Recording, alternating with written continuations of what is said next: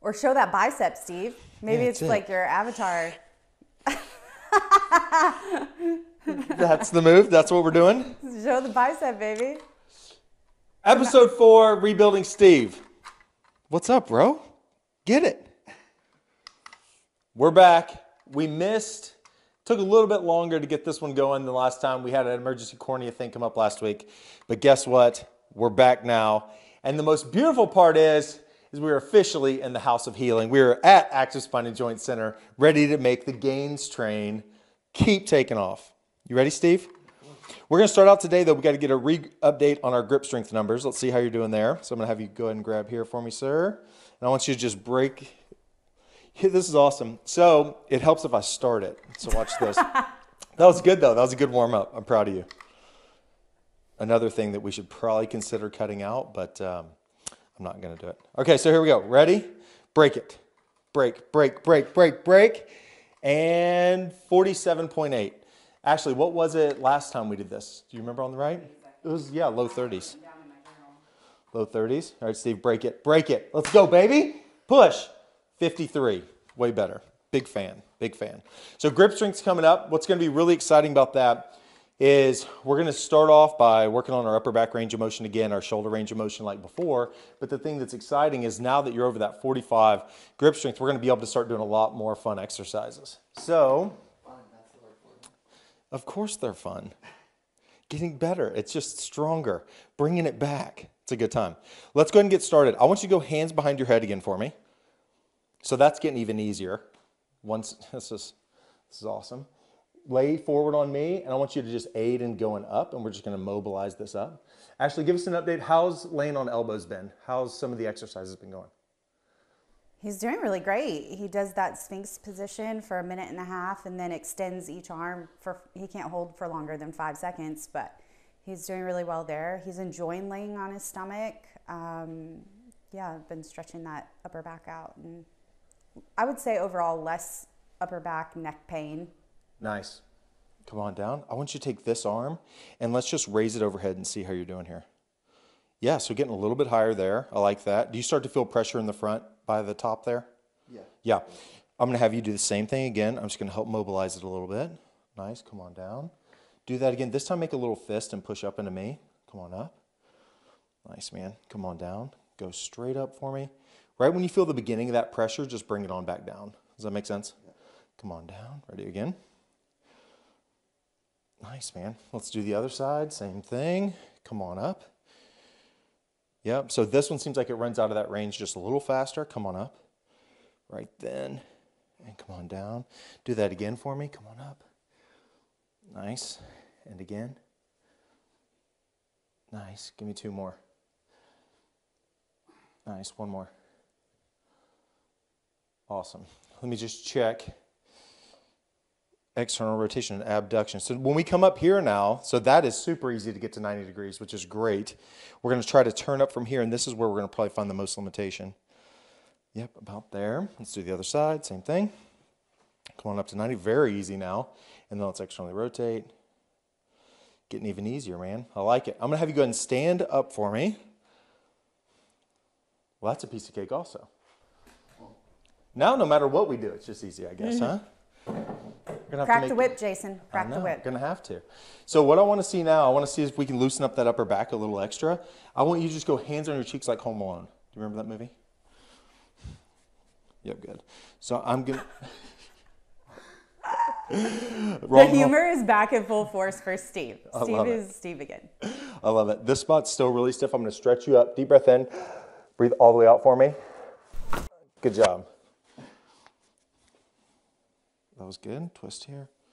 Twist here. Arms behind your head 1 time and standing now. Very easy to get up there now. Elbows forward and go straight up again. Nice, man.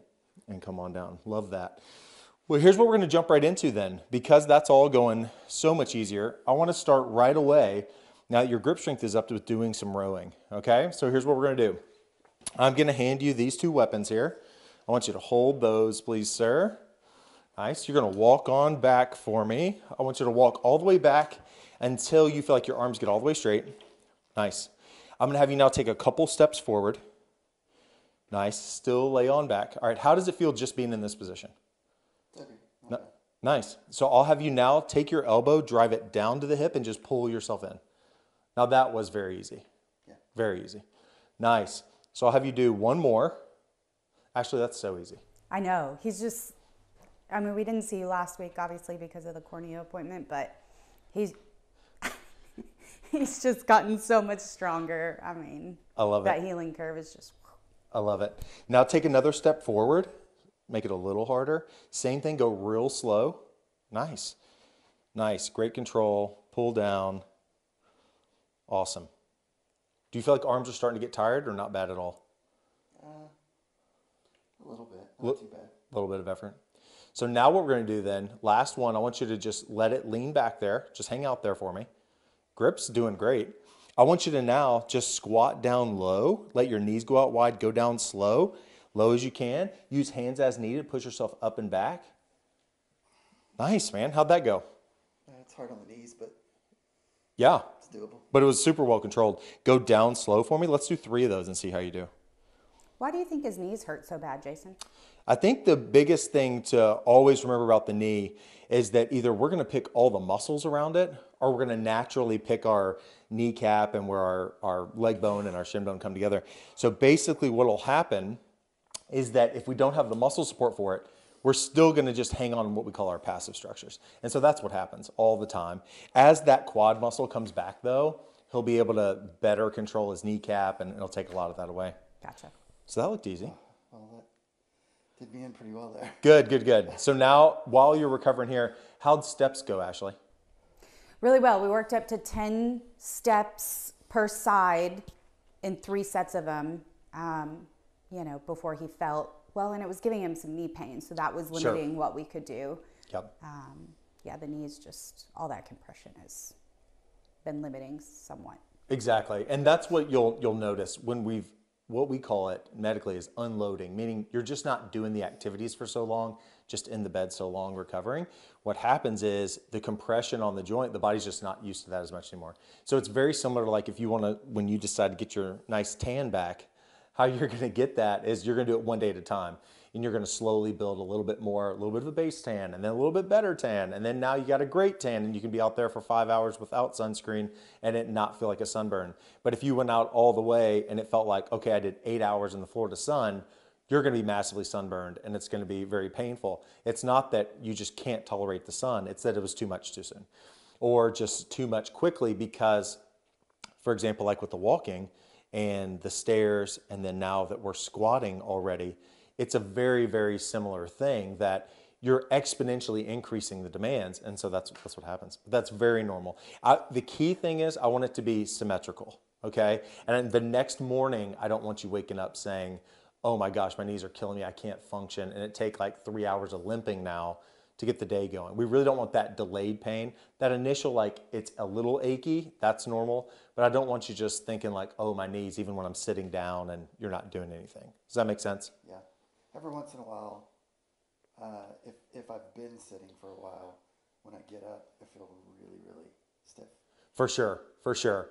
Other than that, it's not bad. Yeah, and I think that's a trend you'll notice a month from now will be dramatically different. That'll already be making huge strides. Can we just acknowledge how strong his voice is from Yeah. the last time we were together? I know. Still on the karaoke voice back. We'll start practicing. He has. I made him sing to me the other day. Good. Yeah. Let's go. Come on, Steve, give the world a show. You ready? This is your moment. You didn't know it was your moment, but this is it. Mid-rehab. The love boat. Nice. Soon we'll be making another run. I love Dude, it. that's awesome. It sounds great, man. Sounds great. All right. So here we go. We're going to try 3 more. Let's see how your squats look. Squats are these. Yeah, might as well row since we're rowing. Yeah, do 3 of those and then go for 3 squats. Nice. 1, attaboy. 2. Nice. Give me 1 more. Nice. Now take a break. Walk on up. Awesome. Hey, so tell me about how wound care went. Pretty good. Most of the undermining is gone now. I told Lucas Neufeld. I would give him a shout out. He's my ass man. This will my ass just. Yeah. Indeed. Yeah, stage Indeed. 4 sacral wound from being in the bed so long, and but it's healing up nicely. They keep applying the fish scale skin substitute, which is wonderful. That's awesome. And it's shrinking by about 0.5 centimeter per week. That's awesome. How's tolerance to, remember like when we were sitting to start doing the leg extensions like we did last time?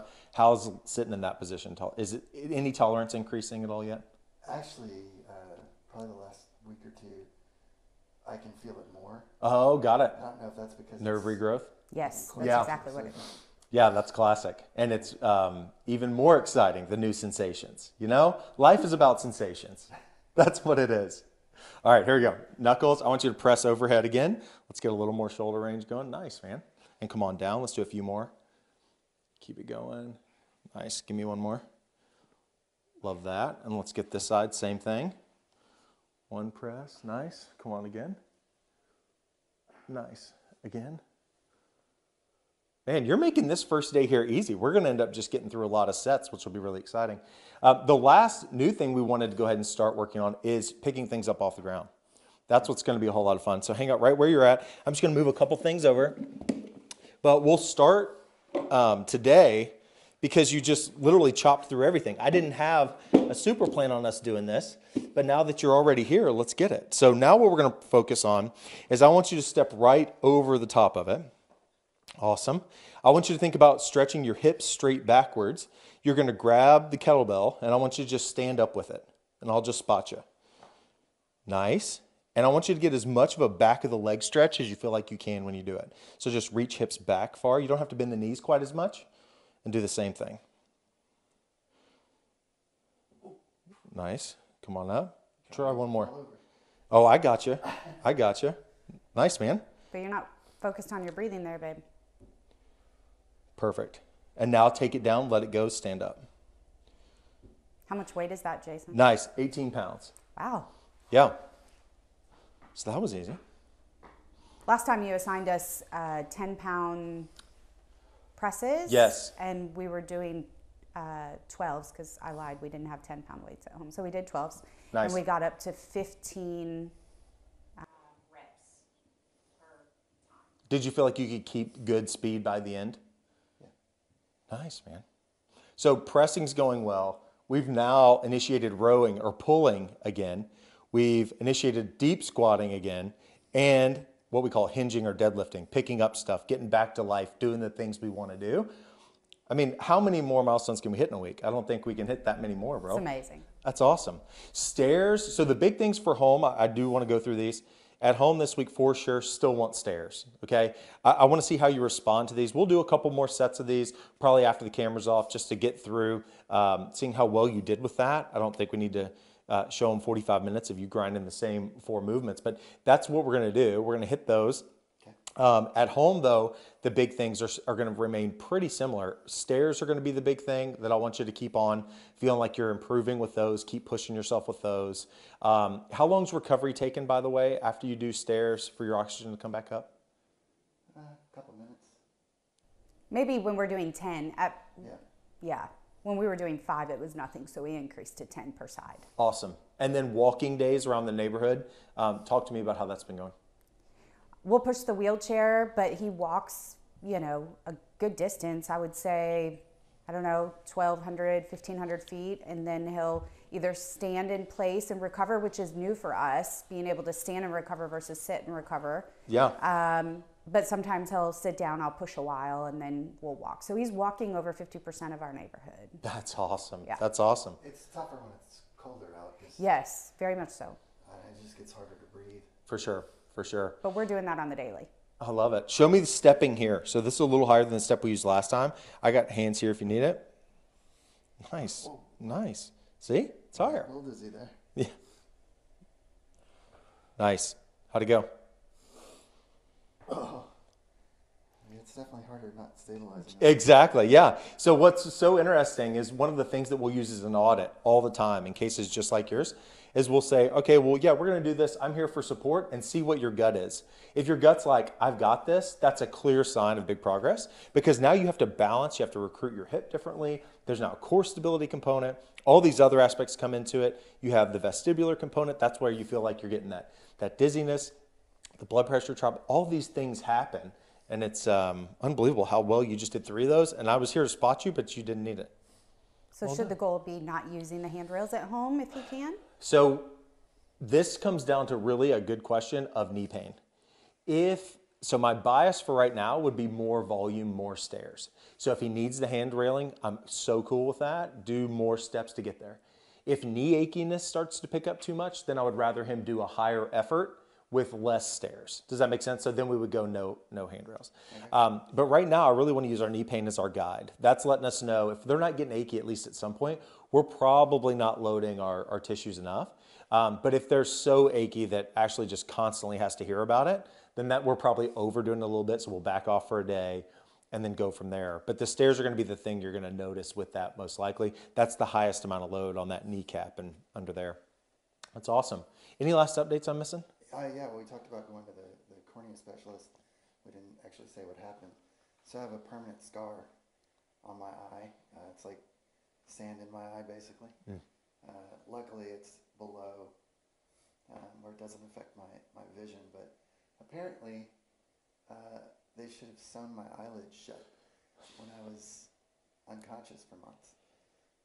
There's got to be a better, I less haven't heard of invasive them way to doing do that in a very long time. That's Yeah. disgusting. Yeah. There's got to be like a mask or something. Yeah, that's outside my pay grade. I don't have any answers to that, but it sounds like, I don't even remember hearing about that in school anymore. I think that's been gone for quite a while, but I don't know. Can't I would comment on have it. freaked out if I would have came to Yeah.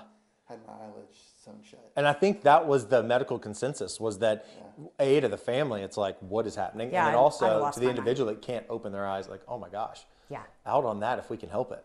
But proper taping of the eyelids is a For big sure. thing For sure. that I think could have helped. So if someone has a loved one going on a ventilator, proper taping of the eyelids could have, helped with this. And we did the best we could at the time we knew. There's no way of knowing how long I would Exactly. be on it or anything Yeah. else, so For sure. I don't know how you judge that. Yeah. But yeah, no complaints there. They did a great job with him at the I can hospital. see. That's the important thing. Hell yeah, bro. Man, this was money. I mean, you're already recovered and you just gave a dissertation. I don't think there's any more for this week. That's it, bro. You're out of here.